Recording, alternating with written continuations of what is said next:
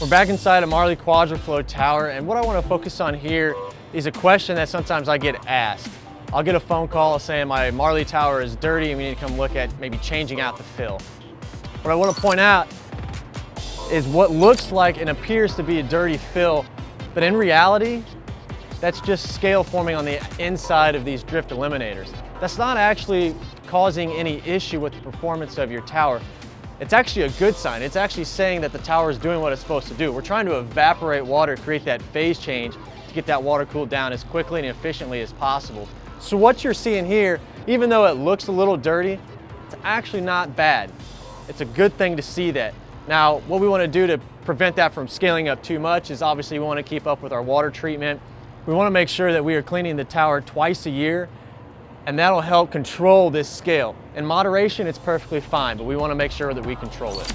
Hey guys, we're outside the Marley tower now, and I want to point out the outside of the tower as opposed to the inside. So on the outside, we've got our louvers, and this is the most visible component when people are looking at towers and claim that it is dirty.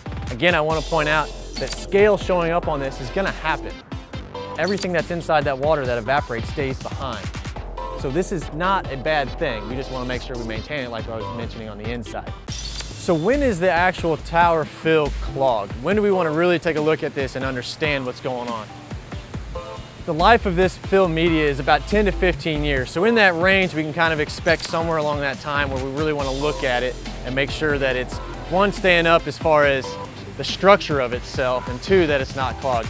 So when we look inside these towers, you can see the scale on this tower. And again, as we mentioned before, it's not bad. It just needs to be maintained. What we really want to look at when we're looking at the fill to make sure it's not clogged and causing any inefficiencies is when you look inside the fill.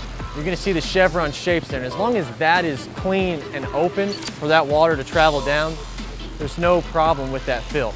If you do see slime or sludge or scale building up on the inside of that, that's when you start losing your efficiencies, and that's when we want to start looking at replacing the fill.